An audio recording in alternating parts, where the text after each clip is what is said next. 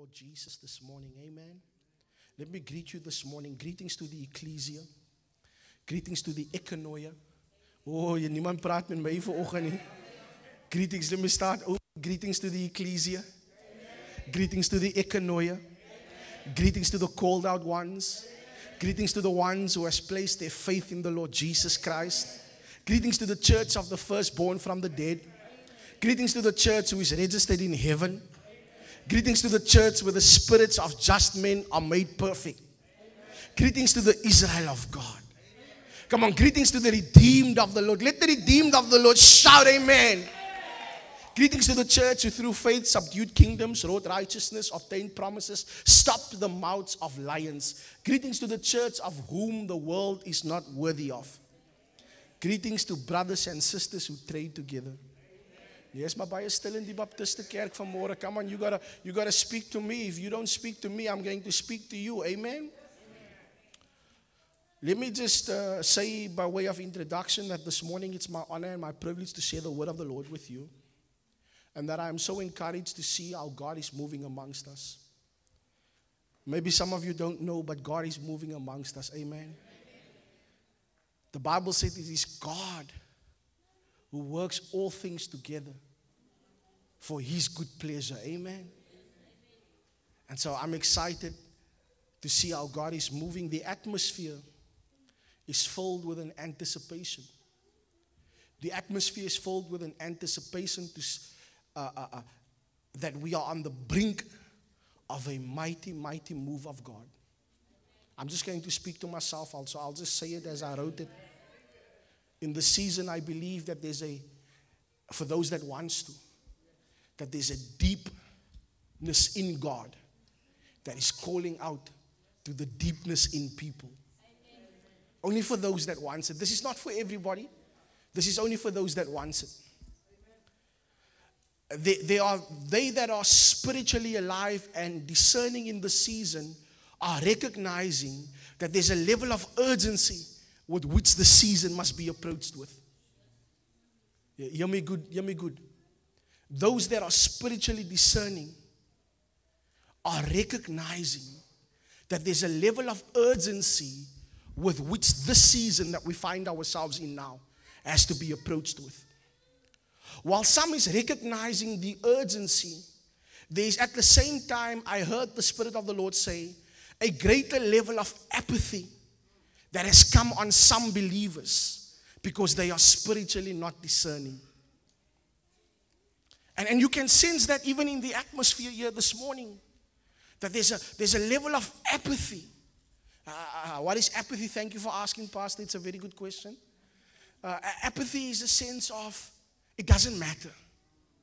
I am indifferent towards what is happening. I don't care.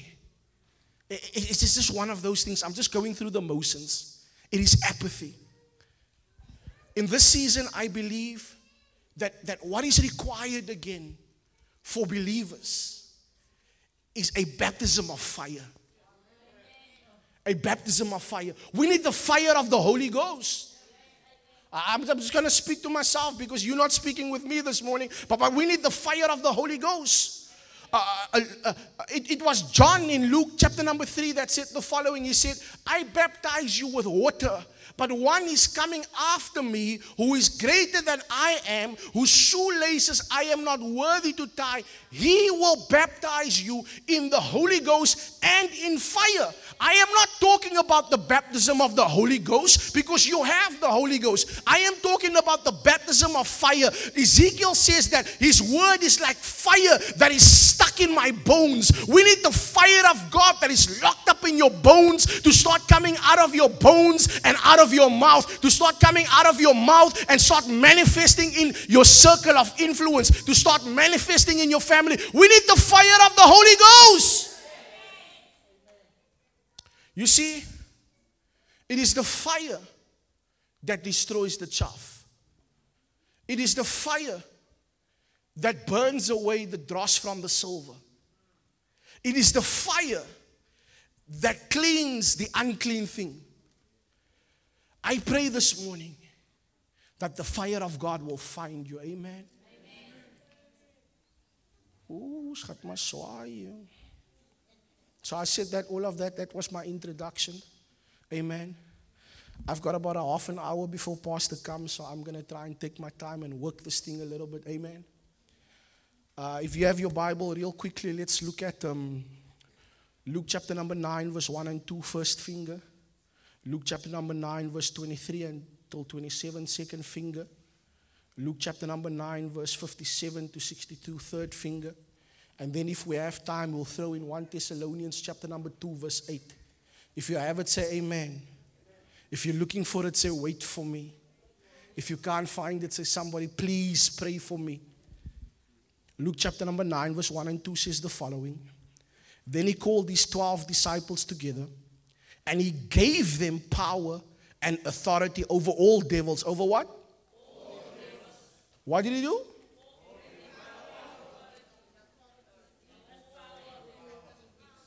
So, Christ gave his disciples power, not just power, and authority over all devils. So who is this uncircumcised devil that's standing in front of you if you have power and authority over him? I'm not talking about that this morning. And to cure diseases. Verse 2. And he sent them to preach the kingdom of God. That's very important. And he sent them to preach the kingdom of God and to heal the sick. Verse 23. And he said unto them, if a man will come after me, let him deny himself and take up his cross daily. When? Daily. Let him take up his cross daily and do what? And follow me. And he said unto them, if a man will come after me, let him deny himself and take up his cross daily and follow me. For whosoever will save his life shall do what? Shall lose it. But whosoever shall lose his life for my sake shall what? What a dichotomy. If you want to find your life, you must lose it. If you want to lose your life, you will find life. Yeah, you're not with me. It's going to get good in a minute. For what is a man advantaged if he gains the whole world and lose himself? Or be cast away? For whosoever shall be ashamed of me and of my words, of him shall the Son of Man be ashamed when he shall come in his own glory, and in his Father's and of the holy angels. But I tell you of a truth, there be some standing here which shall not taste of death till they do what? Till they do what? Now you got to talk to me this morning. Dis mos hier Baptiste Kerkie, till they do what? Dis mos nou hoekom ons die screens het sodat ons kan interact. Amen? Verse 57.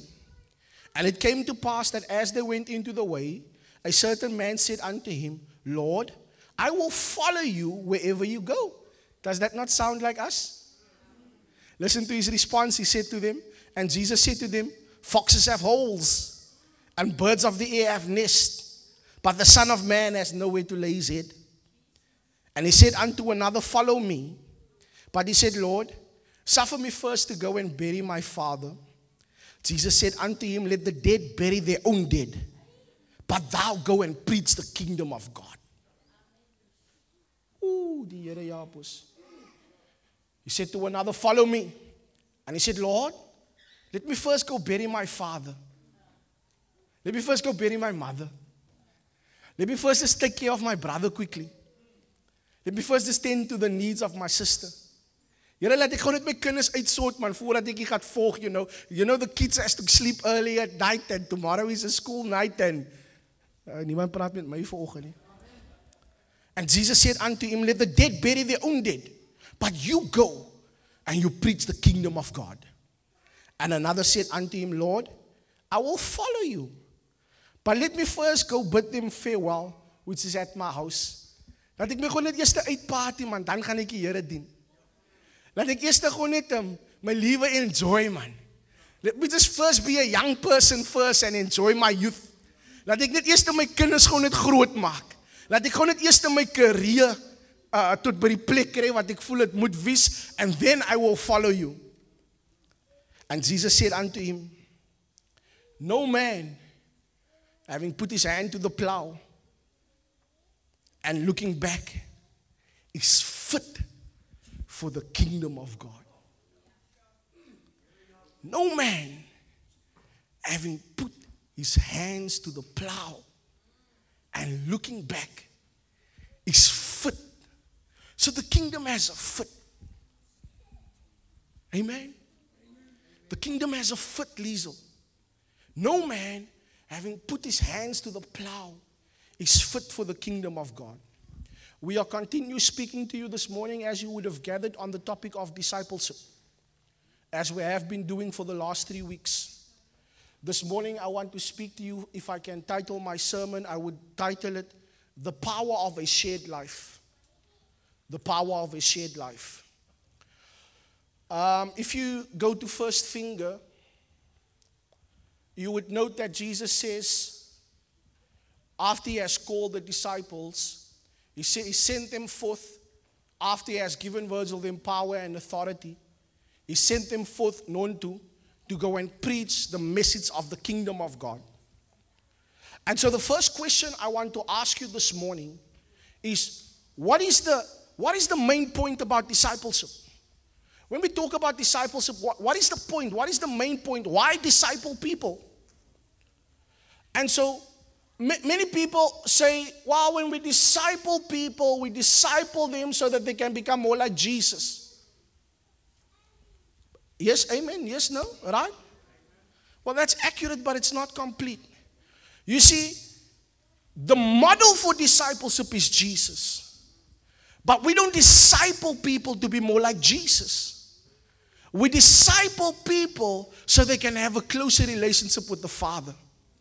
Jesus' model of discipleship was to point the apostles not towards himself, but towards the Father. And this is a key thing that we must switch in our understanding. The model is Jesus, but the aim is the Father. So when we determine how we ought to live our life, when we determine how we ought to disciple, when we determine how we ought to do what we do on a daily basis, we point towards Jesus as a case study. But the objective is not Jesus. The objective is for sons and daughters to be raised in the Father's kingdom and to have a closer relationship with the Father. Because Jesus did not come to call you towards himself. Jesus came to reconcile us with the Father. And so we put so much emphasis on Jesus, who is our Savior, that we forget that we are actually supposed to look upon the Father. I know I'm messing with some of you this morning, but stay with me.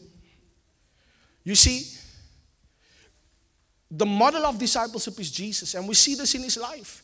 We see that Jesus walked with his disciples, which was not just the 12 apostles. The 12 apostles were not the only disciples.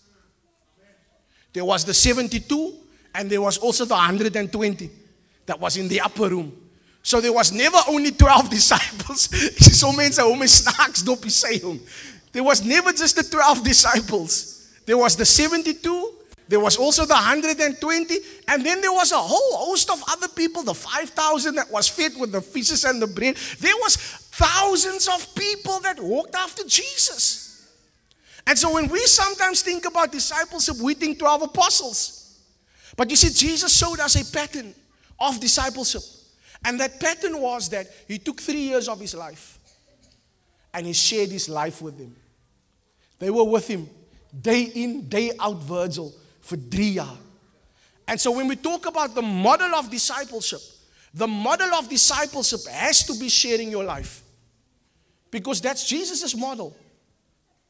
I'm running ahead of me. You must then begin to understand then that discipleship is about the Father and the Father's kingdom. We see in Luke chapter number 9 verse 1 and 2 that the scripture indicates that Jesus gave the disciples power and authority over all devils and to cure diseases. He sent them to preach the kingdom of God. We have to then, very importantly, distinguish between witnessing and discipling. We have to make that distinguishing. Is dat 'n regte woord, Bankas? Moes nou 'n Engelse major, BA English. We have to then distinguish. There has to be a distinguishing between witnessing and discipleship. We want to disciple, but we don't want to witness. While others again, they witness, but they don't disciple. There's a difference between the two. Discipling is not witnessing, and witnessing is not discipling. Are you still with me? Praat met my asseblief. As dit eina is, as skree jy eina, dan weet ek okay is eina. As dit amen is, as skree jy amen. Amen. Just to say something, as preachers, we're very temperamental. We have to feel that if I don't, it's just one of those things. So a lot of people don't understand the difference between witnessing and discipling. Witnessing is before someone comes to Christ.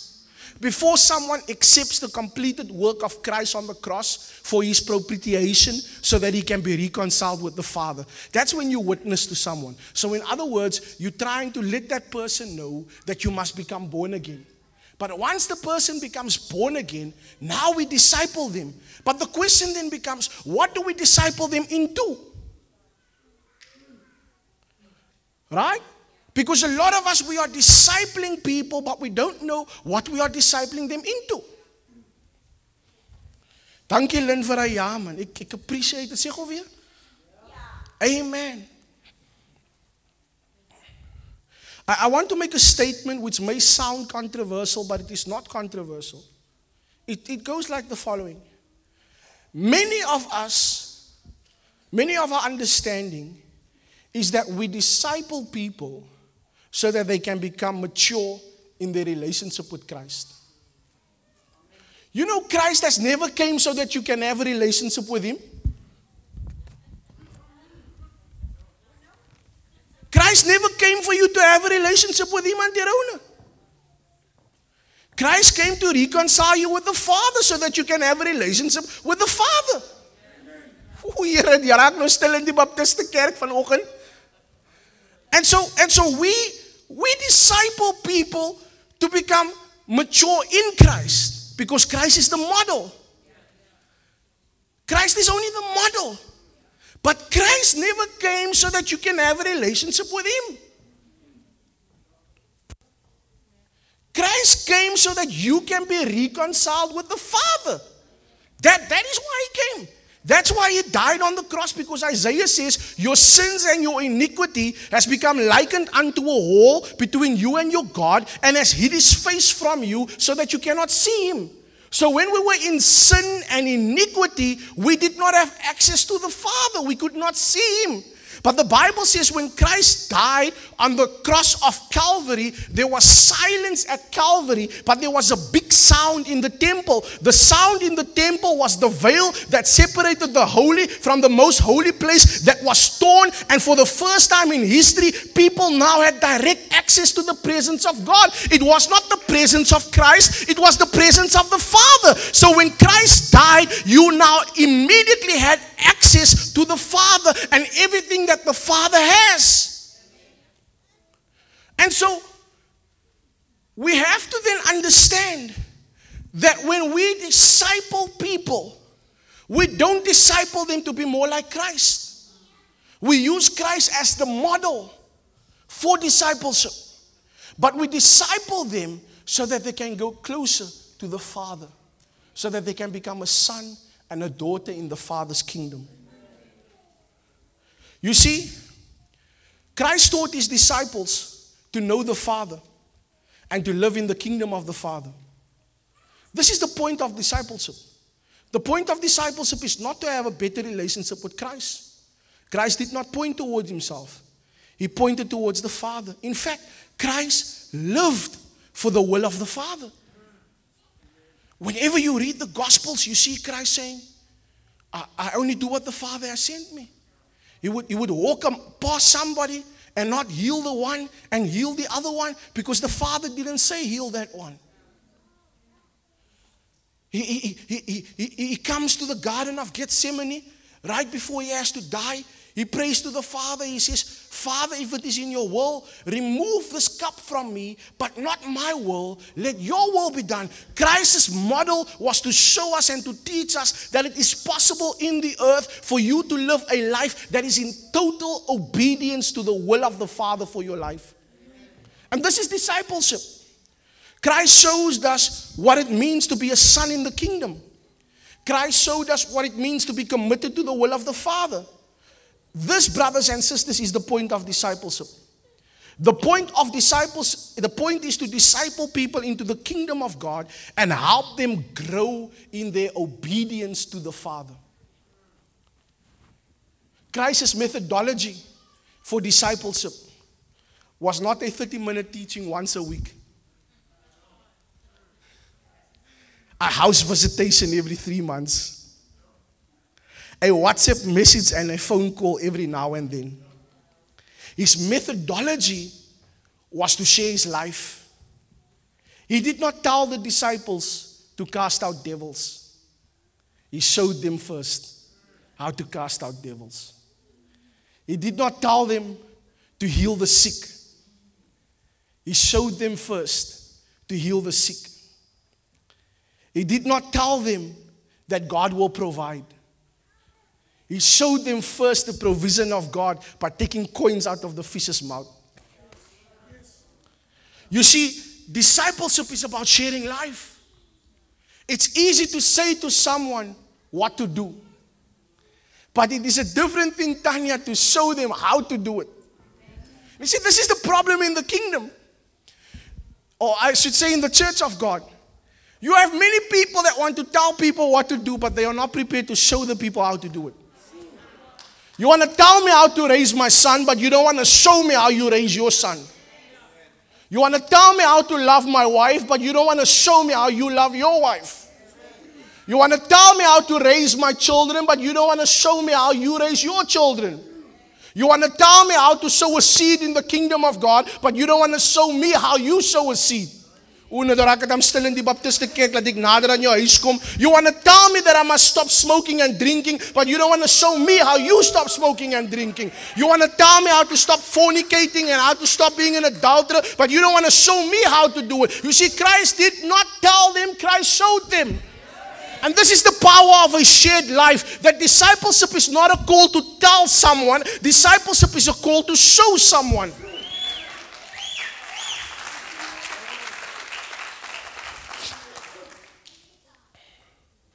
This is what Christ meant in the Great Commission when he said to the disciples that they must teach the people to observe all things which he has commanded them. He was trying to remind the disciples that when others can't remember,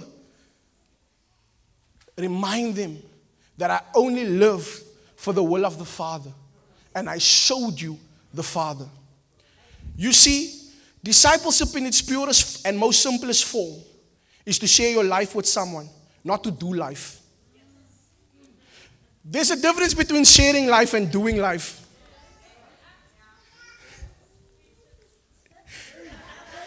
You can do life but not share life. We do life, we're just going to go for sushi. Let's do life together, man. We do life, let's go away on a holiday together. Doesn't mean we're sharing life. Because the life comes from the Word. And so many people, they do life together. But they don't share life. Because the minute you correct them, they leave you. The minute there's a disagreement in the relationship, they leave. You're only doing life, man. You're not sharing life. Just think about this for a minute. Here comes Christ. He says to his disciples, I am dying. Tomorrow I'm going to die on the cross. Here comes Peter, and Peter calls him one side and says to him, hey, Jesus, you don't ever say that again. I don't ever want to hear you say that again. You hear me? You don't ever say that again. Jesus looks at him and says, get behind me, Satan. You have no will part in God's will. He rebukes Peter. So they have a disagreement, Tanya. Yes. Does Peter run away? He doesn't run away. He accepts the rebuke. Why? Because they shared life. They weren't doing life. They weren't doing life. They shared life. They shared their weaknesses. They shared their strengths. The reason why Christ can rebuke him, because Christ knows, deel met 'n temper net soos my. Christ knows, ja, die bra Pieter, hy raak irritated net soos my. Ek praat nou aan myself, right? Christ knows this guy Peter, sometimes he doesn't work well with people just like me. And so he rebukes him.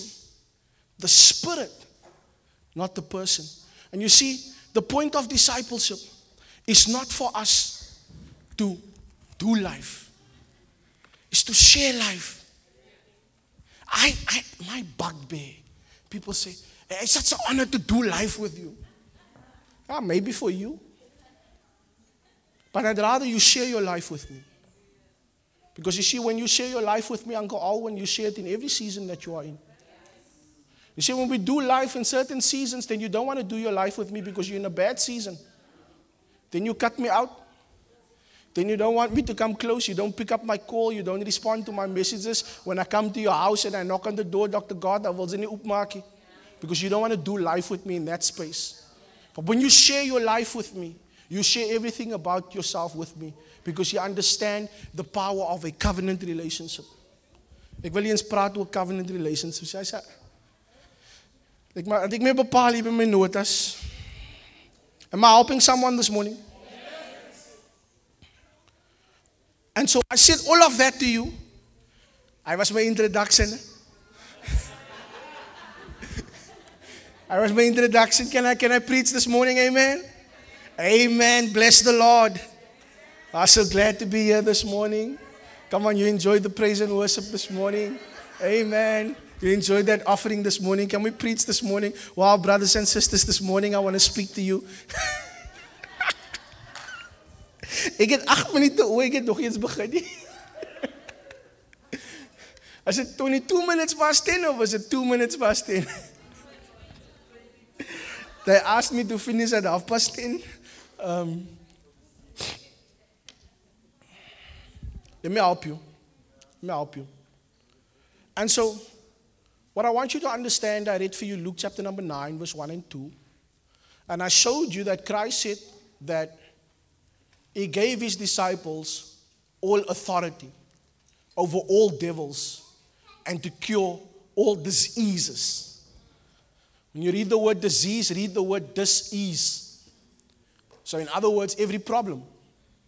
So in other words, when you come into the kingdom of God and you become born again, you must then fundamentally, as a first principle, Nicole, understand that there is something of God on your life.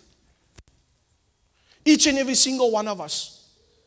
As a first principle of discipleship, I want you to understand that there is something of God, Mandy, on your life.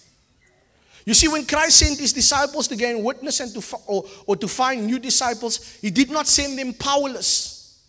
He said to them, I give you power and authority over the works of the devil. And in the same way, you and I are not powerless. You and I are not without help. There's something of God on your life. It might not look like it. It might not feel like it. You might not even think it. But the truth of the word of God is that there is something of God on your life. Some people refer to it as an anointing. Some people refer to it as a grace. Some people refer to it as a gift. Some people refer to it as an enablement. It does not matter what you call it. The point is, there's something of God on your life. And because there's something of God on your life, it means you have something to give to someone. Doesn't matter who you are, doesn't matter what stage in life you find yourself, you have something to give. You have an anointing, you have an enablement, you have a grace, you have a gift. There's something that you have to give. And so I don't want you to feel insecure. I don't want you to feel unassured about yourself and say, Pastor, how can I disciple someone? How can I share my life with someone? No, you can, because God is with you and there's something of God on your life. You must understand that it is this thing, the God thing, that is on you, that is in you, that gives you the ability to walk in purpose, that gives you the ability to walk in your destiny. Every single one of us, as we are seated here. And those abilities are informed by our life experiences. Everything that you have experienced up until now has prepared you for this very moment in time. Has prepared you to disciple. So if you are divorced and now you are single and you've gone through your time of mourning the loss of your husband or of your wife, and you've come through it and you are now whole, you have a grace to walk with someone that's going through that same experience. If you want to know what God has called you to, just look at what He has called you out of. Can I say that again? If you want to know what God has called, I'm going to say it in a better way. If you want to know what God has called you to, just have a look at what He has called you from. Some of you He called from addiction. He called you from lying. He called you from stealing. He called you from dark places. Pulled you up out of the mighty clay. Set your feet upon a solid rock. Shaped you, molded you. Now look at you. And now when people look at you, you can say, it is the Lord's doing. I don't know how I would have made it. I should have lost my mind. I should have died. I should have been dead. I should have been living on the streets. Ek moet langs die sye van my skoene gestap het. Was dit nie vir die Here nie. And so whatever God has called you from, you have a grace to go and minister to. You have a grace to go and disciple in. And so, what is required now is that you share your life. You have something that is worth sharing. I want you to recognize that. I don't want you another day to walk out of this place thinking that you have nothing to give. And that's why I can't disciple pastor. Wie is ek man nou? We must stop. Listen, can I say this, man? We must stop thinking so small of ourselves. You know, the Bible says that you are a God. Little God, big God. The point is, the Bible says you're a God. Hoe heet die mense om my snaaks dop? Psalm chapter number 8. Just for reference point, Psalm chapter number 8. Psalm chapter number 8. Now, just think about this. If you were created a little bit lower than the angels, why would you want to think small of yourself? Why would you have this mentality of woe is me? Think bigger, man. Think big things. You serve a big God. I mean, some of you called to do business, but they will business doen van hand tot mond. What's wrong with you? Why do you only want to survive? Why can't you thrive? When niemand praat met my vanoggend. But this is the power of a shared life. That when you can take your total experiences and show someone else the way through your lived experiences. This is what discipleship is about. I got to get into this thing. And so I want you to understand that there's something that's on your life. But number two, what you must understand, what's on you is not for everyone. I am not for everyone. Listen, I know some people, I'm definitely not for everyone. AP, I can tell you now, as I know my name, I'm not for everyone. I irritate some people. I know and I like it. As ek weet ek irritate jou, irritate ek jou eerste. But that's just my personality. I frustrate some people. And it's okay. And ek is ook okay, I mean, because I know who I am. And I know I'm not for everyone. But I am for someone. And so Christ put it this way in John chapter number 17. He doesn't pray for the world. He says, Father, I only pray for those that you have given me out of the world. So in terms of discipleship, you don't want to disciple the whole world. Just pray, Lord, let me share my life with those whom you have given me out of the world. Christ puts it this way. He says, they were yours, but you gave them to me. Now I pray for them. And so we're so concerned about everybody. But there's that one body that is your somebody. But instead now you're sitting with nobody. There's one body. That's your somebody. But because you're concerned about everybody, you're sitting with nobody. Ooh, it's a Facebook status. And so when we talk sharing life, we don't want to share our life with the whole world. You must think about it in this way. There's my circle of concern, and there's my circle of influence. I am concerned about global warming. Global warming. Warming. I am concerned about global warming. But I can't do anything about global warming on a global scale. It's my circle of concern. But in my circle of influence, I can use less plastic in my house. Circle of influence, circle of concern. We are so concerned about all things that we have no influence on. And so we don't share our life because we're worried about our concerns instead of focusing on where we have influence. Just stick to where you have influence. Am I helping someone? You must know that you are not for everyone. Come on, someone shout, I am not for everyone. What is on you is not for everyone, but it is for someone. So don't stop worrying about everyone that's causing you to sit with no one. Just focus on the someone that God has given you. Amen? Amen. You have to share your life with someone. Can somebody just check for me if Pastor did them already, if I can continue? It's 10:30. Uncle Don, thank you so much. I'm going to continue in the meantime. I like as ek so baie tyd het, maar break this thing down a bit. So let me help you this morning. Here's some keys to living a shared life, because it's going to cost you something. Number one, the key to living a shared life, number one, first and foremost, is a willingness to lay down your own life for the cause of the Father to which He has called you.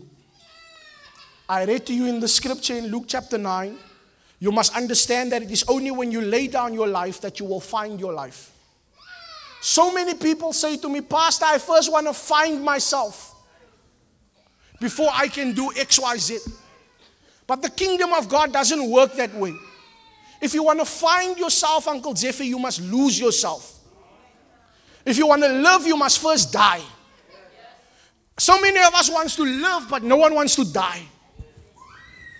And so the first principle to living a shared life is that you must be willing to die.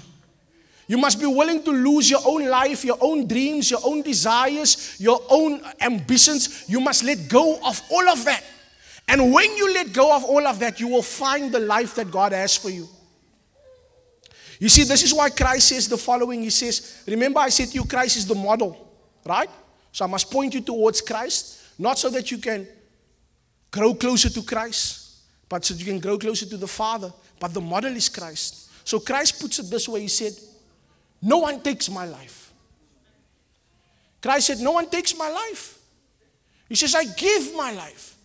And so in the same way, God does not want to take your life. And so God will never bring you to a place where you can share your life with others meaningfully until you have given your life to Him. Now, I'm not talking about getting born again, because that's the easy part. Because you see, living a shared life is a difficult life. You see, living for the will of the Father and following the model of Christ requires commitment. It requires a daily conscientious decision that you will not give in to the lust of the eyes, the lust of the flesh, and the pride of life. It requires a daily commitment that in spite of how difficult the walk can get, and it will get difficult, that you will keep on sharing your life.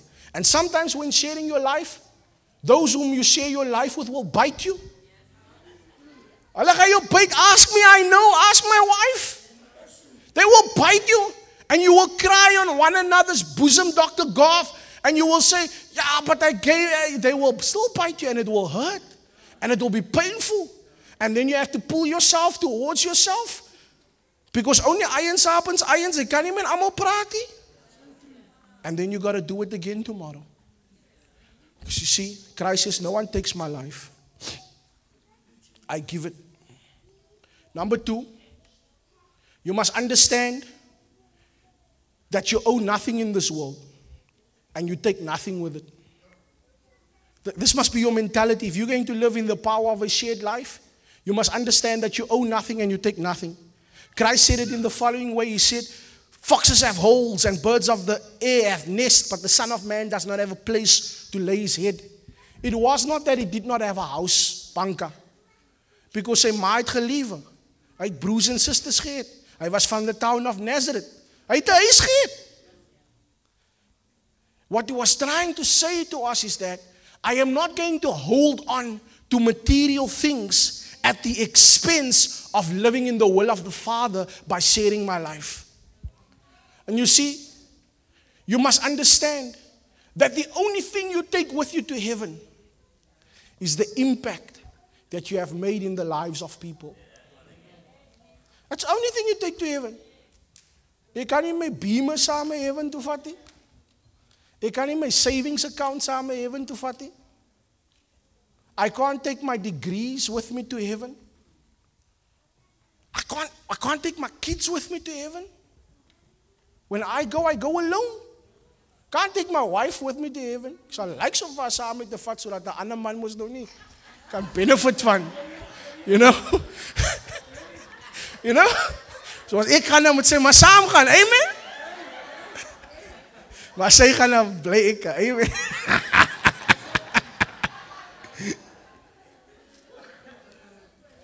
And so living in the power of a shared, yes sir, 5 minutes, 10 minutes, 15.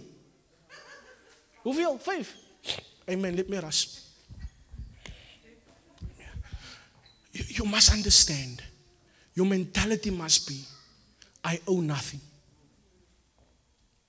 When you owe nothing, it becomes easier to share. When you don't own it, it becomes easier to share. Because you see, when you don't own it, you don't think about how hard you worked for it. But when you own it, and you think about how hard you work for it, wat sê die awesome mense, dit was hard geshare. Jy gaan nie laat iemand anders te my hard gewerk, hard gesweet het.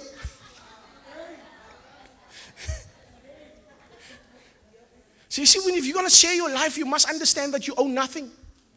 And so because you don't own it, you can share it. You don't own your life. If you're born again, if you're a son in the kingdom of God, you don't own your life. My life is not my own. Do you? Nee, sy sing maar net hy ek weet. But do you mean it? Do you mean it? That your life is not your own? Number 3, if you are going to live in the power of a shared life, you have to be willing to pay the price. Because you see, there's a cost in sharing your life with people. Vra maar vir my, ek begin dit nou te experience. It will cost you a toilet seat. Elke 6 maande moet jy 'n toilet seat replace. No, you guys don't know what I'm talking about here. Elke 6 maande moet jy 'n toilet seat replace. Elke 6 maande moet jy 'n nuwe set koppies koop. As die koppies breek. Jou kar se leer bly vuil. Is jou kinders nie, is ander mense se kinders. Come on, talk to me this morning. Never have time for yourself. Always spending your time and your life with someone else. Mense sê nee, julle moet nou opsoek. Have you noticed people that do nothing always have something to say to people that are doing something? Nee, julle moet nou opsoek, besig is jy, julle bly besig. You guys must rest now. No, we're in the will of the Father. Get into the will of the Father. Share your life. It will cost you something. And this is why Christ says, anyone that wants to follow me, you must count the cost. And he must pick up his cross daily. You see, sharing your life is a daily decision that you have to make conscientiously every day when you wake up. that I'm going to share my life.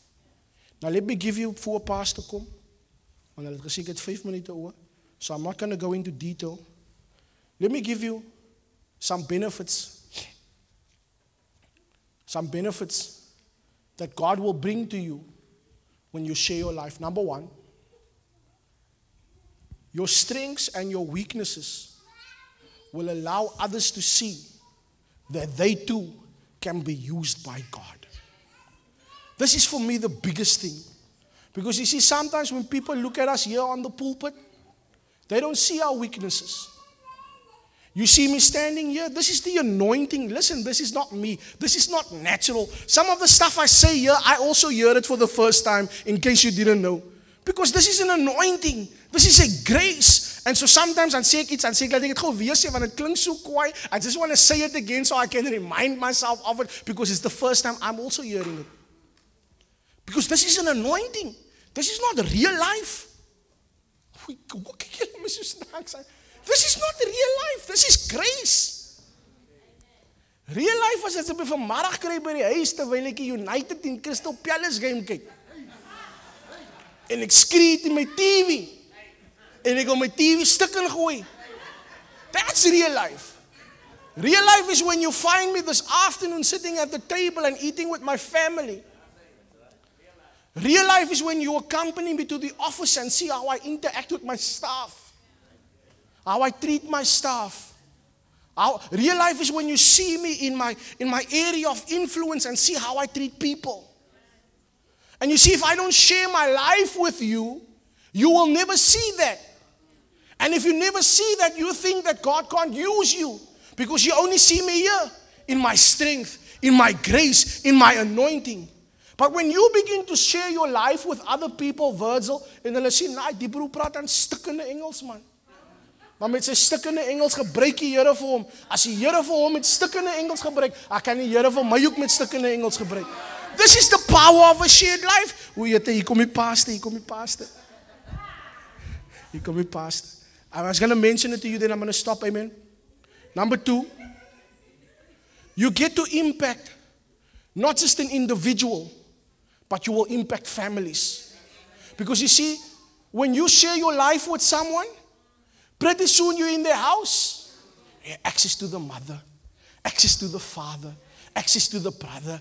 They invite you to a family function. Ooh, access to the cousins. Pretty soon you see the mother, the father, the uncle, the nephew, the niece, the auntie, the uncle. They're all in church. Why? Because you shared your life. This is the power of a shared life. Number 3, you are building fruit that will speak for you in heaven. That's the only thing you can take with you. Fruit that will speak for you in heaven. Number 4, you obtain the approval of God. I don't have time to explain, but you obtain the approval of God. Because you see, it is God's methodology that the Christ walk, that discipleship is lived in relationship. And God approves of that. So you want to get the approval of God?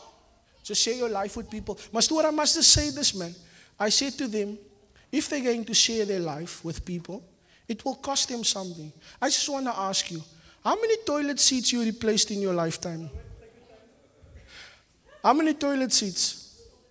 She's still repairing. How many cups? I tell you a story. So Pastor Tim just got married. We're about 17 years old, and I'm stopping. We're about 17 years old. Is Ashley Isa? So I see Isa next to me. So we're all sitting there in the house, and in the bathroom is wedding gifts, man, Uncle Don. But it's these beautiful candles, man. Maar nou ons is mos van Heideveld en Menenberg, ons ken nie van die kese nie. Ons dink is ornaments, you know. But it's the fragrant, beautiful wedding gifts, candles. From Pastor Peter Snyman to Pastor D and to Pastor C. Daar gaat breek by dit kes. En die man sê van niemand nie. So at some point in the evening, Mastoor goes into the bathroom en hy sien sy die stuk in 'n kes. Die kes is mooi teruggesit. Hey, meeting. Can you picture in Pastor D's house? He's just got married. He's supposed to be on honeymoon, but there's about 30 young people on a Friday night in his living room. This is sharing your life. En hulle wil hy is nog aan hulle slaap met hulle vuil voete. Op die couches, hy wit couches was so maar oorgetrek, want hy wit het, hulle het vinnig besef, wit couches kan nie werk met die jongens, hulle voete is vuil. Family meeting. You guys must now know, this is not Donnie's house. He's now a married man. This is you must respect my. Ons wel nou die respect your boundaries van, nou, wanneer afval nie. But did they stop? No, because it will cost you something. And the last one, which is the most important one for me, and I'm stopping. When you share your life with someone, you break generational curses and destroy patterns of oppression. And I'll share a testimony with you. I was 16, turning 17, when Pastor D met me. And my biggest desire in life at that point in time was to go to prison and get a 26 tattoo just here. And everybody in my family, and my mom is here, she will tell you if I'm lying. Everybody in my family is gangsters. And I was on that same path. No one in my family finished matric. No one in my family went to university. No one in my family had a driver's license. No one in my family had their own house. No one in my family only had children once they were married. Everybody was born out of wedlock. I was also born out of wedlock. And when I met this man, and he began to disciple me, and he began to share his life with me, the power of a shared life began to work in my life. And what was now a generational curse in my family, all of those things that I told you about, because it went on from generation to generation to generation. When I got discipled by someone who was following the model of Jesus, but pointing towards the Father, all of those curses stopped. Now you see, sometimes the curse can stop, but the oppression stays. And this is sometimes many of us, the curse stops, but the oppression is still there. And you require someone that will come alongside you and walk you through things, because now there's some things on the inside, emotional things, soulish things that is causing this oppression, that will help you on this journey to work those things out.